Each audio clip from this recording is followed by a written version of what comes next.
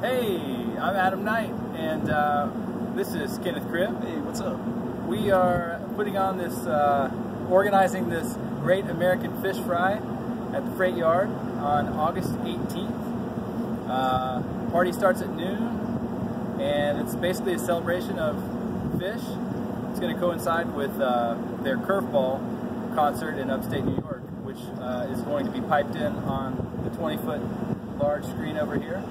And in between their sets, I put together a band that's going to do some fish covers.